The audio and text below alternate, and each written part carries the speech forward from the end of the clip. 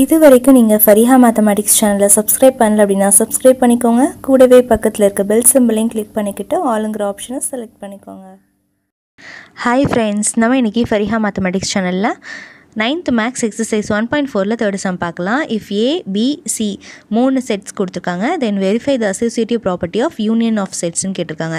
So associative ப்ராப்பர்ட்டியில் union of sets formula இருக்கும். So அந்த formula தான் நம்ம வெரிஃபை பண்ணணும். ஸோ இதுக்கு நீங்கள் இந்த ஃபார்முலா வந்து மெமரைஸ் பண்ணி வச்சுக்கணும். ஸோ ரொம்ப ஈஸி தான் இந்த ஃபார்முலாஸ்லாம். கம்யூட்டேட்டிவ் ப்ராப்பர்ட்டினா என்ன, அசோசியேட்டிவ் ப்ராப்பர்ட்டினா என்னென்னு பார்த்தோம். ஸோ அசோசியேட்டிவ் ப்ராப்பர்ட்டி அப்படின்றதுக்கு வந்து நம்மளுக்கு 3 செட் இருக்கும். ஸோ அதே மாதிரி 3 செட் கொடுத்துருக்காங்க.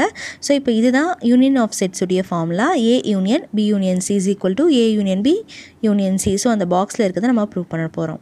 ஸோ இப்போ பார்த்திங்க அப்படின்னா ஃபஸ்ட்டு ப்ராக்கெட்டில் இருக்குது எது அப்படின்னு பார்த்தீங்கன்னா லெஃப்ட் சைடில் B union C நம்மளுக்கு ப்ராக்கெட்டில் இருக்குது. ஸோ அதை நம்ம கண்டுபிடிச்சிக்கணும். ஸோ B union C எப்படி கண்டுபிடிக்கணும் அப்படின்றது தெரியும். அதை ஸோ ஃபஸ்ட்டு நம்ம இப்போது B union C வந்து கண்டுபிடிச்சிக்கணும். ஸோ B and C ரெண்டையும் சேர்த்து எழுதணும். ஸோ ரிப்பீட் ஆயிருந்துச்சு அப்படின்னா, அதாவது M and Nலாம் நம்மளுக்கு இந்த இடத்துல ரிப்பீட் ஆகிருக்கு பாருங்கள். ஸோ அதெல்லாம் நம்ம ரிப்பீட் பண்ணாமல் எழுதிக்கணும். ஓகேவா? ஸோ இப்போ பார்த்தீங்கன்னா உங்களுக்கு தெரியும் M and N வந்து நம்மளுக்கு 2 இடத்துலையும் வந்திருக்கு. அதே மாதிரி Q and S நம்மளுக்கு ரிப்பீட் ஆகிருக்கு. அதெல்லாம் நம்ம ரிப்பீட் பண்ணாமல் நம்ம இந்த இடத்துல வந்து ஒரே ஒரு தடவை மட்டும் வச்சு எழுதிக்கணும். மித்த எல்லாத்தையும் நம்ம அப்படியே காப்பி பண்ணிக்க வேண்டியதான். ஸோ M N அதுக்கப்புறம் பார்த்திங்கன்னா Q அப்புறம் S and T.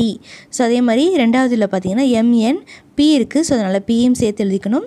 அதுக்கப்புறம் QS நம்மளுக்கு அப்படியே வந்துடும். ஸோ இது எல்லாத்தையும் நம்ம எழுதிடணும். அடுத்தது பார்த்திங்கன்னா A union B union C நம்ம கண்டுபிடிக்கணும். ஸோ ஏவோட ஃபஸ்ட் எழுதிக்கணும். ஸோ A அப்புறம் B யூனியன் C நம்ம கண்டுபிடிச்சதை எழுதிக்கிட்டோம். ஸோ ரெண்டையும் சேர்த்து இப்போ எழுதணும்.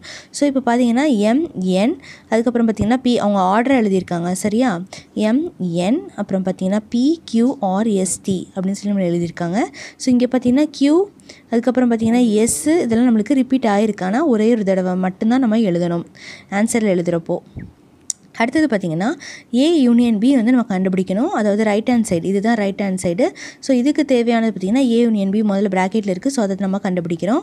ஸோ கண்டுபிடிச்சிட்டு ஏவோடது பியோடது, ஸோ A யூனியன் பியோடது நம்ம கண்டுபிடிச்சிட்டோம். அடுத்தது A union B union C நம்ம போடுறோம். ஸோ A யூனியன் பியோட வேல்யூ இது. அதுக்கப்புறம் பார்த்திங்கன்னா C ரெண்டுத்துலேயும் நம்மளுக்கு சேர்த்து எழுதிட்டோம். ஸோ சேர்த்து எழுதி ரிப்பீட் ஆகாமல் சேர்த்து எழுதிட்டோம். ஸோ இது வந்து ஈக்குவேஷன் 2 அப்படின்னு சொல்லி எடுத்துக்கணும். ஸோ இப்போ first equation and second equation இருக்குது. ஸோ இந்த 2 ஈக்குவேஷன் என்ன பண்ணணும் அப்படின்னா ரெண்டையும் செக் பண்ணி பார்க்கணும், ரெண்டும் ஒரே மாதிரி இருக்குதா அப்படின்னு சொல்லிட்டு. ஸோ ரெண்டையும் இப்போ செக் பண்ணி பார்க்கலாம். ஸோ ரெண்டுத்துடைய ஆன்சரும் பார்த்திங்கன்னா நம்மளுக்கு ஒரே மாதிரி தான் வருது. அதாவது MN PQRST. ஸோ இதெல்லாமே நம்மளுக்கு வந்திருக்கு. ஸோ அதனால் நம்ம என்ன பண்ணுறோன்னா A union B union C is equal to A union B union C. So it is verified அப்படின்னு சொல்லி நம்ம எழுதிடணும். ஸோ அவ்வளோதான் இந்த சம். தேர்ட் சம் உங்களுக்கு புரிஞ்சுக்குன்னு நினைக்கிறேன். நெக்ஸ்ட் இப்போ நம்ம ஃபோர்த்து சம் எப்படி போடுறதுன்னு சொல்லி பார்க்கலாம். இப்போ நம்ம ஃபோர்த்து சம் எப்படி போடுறதுன்னு பார்க்கலாம். Verify the associative property of intersection of sets கேட்டிருக்காங்க. ஸோ இதில் இன்டர்செக்ஷன் ஃபார்முலா யூஸ் பண்ணணும். ஸோ இதுதான் இன்டர்செக்ஷன் ஃபார்முலா. ஸோ இந்த ஃபார்முலா இதை நம்ம யூஸ் பண்ண போகிறோம். ஓகேவா? ஸோ இப்போ பார்த்தீங்கன்னா B இன்டர்செக்ஷன் C ஃபஸ்ட்டு நம்ம இந்த ஃபார்முலாவில் இருக்க லெஃப்ட் சைடில் ப்ராக்கெட்டில் இருக்கிறத கண்டுபிடிச்சிக்கணும். அதுக்கப்புறம் நம்ம என்ன பண்ணணும், A intersection B intersection C கண்டுபிடிக்கணும். அதுக்கப்புறம் இந்த சைடில் இருக்க ப்ராக்கெட் கண்டுபிடிக்கணும். அதுக்கப்புறம் மொத்தமாக சேர்த்து நம்ம கண்டுபிடிக்கணும். ஸோ இப்போ B இன்டர்செக்ஷன் C நம்ம ஃபஸ்ட்டு கண்டுபிடிக்கலாம். ரெண்டுத்துலேயும் இன்டர்செக்ஷனாக ஒரே மாதிரி இருக்குது இருந்துச்சுன்னா அதை மட்டும் தான் எழுதணும். ஸோ √3 and √5 மட்டும் தான் இருக்குது. ஸோ அதை மட்டும் நம்ம இங்கே எழுதியிருக்கோம். அடுத்தது A intersection B intersection C. So B intersection Cயோட value நம்ம கண்டுபிடிச்சது, Aவோட வேல்யூ போட்டோம். இது ரெண்டுத்துலேயும் எது ஒரே மாதிரி இருக்குது அப்படின்னு பார்த்தீங்கன்னா √5 மட்டும் தான் ஒரே மாதிரி இருக்குது. அதே மாதிரி ரைட் சைடில் பார்த்தீங்கன்னா A intersection B. So A intersection Bயை மட்டும் நம்ம என்ன பண்ணுறோம், A and B எழுதிட்டோம். இன்டர்செக்ஷன் பார்த்தீங்கன்னா ரெண்டும் ஒரே மாதிரி என்ன வந்திருக்கு அப்படின்னு பார்த்தீங்கன்னா √5 மட்டும்தான் வந்திருக்கு. அடுத்தது பார்த்தீங்கன்னா A intersection B intersection C. So இதில் பார்த்தீங்கன்னா A இன்டர்செக்ஷன் B நம்ம கண்டுபிடிச்சது இந்த வேல்யூ எடுத்து எழுதிக்கிட்டோம்.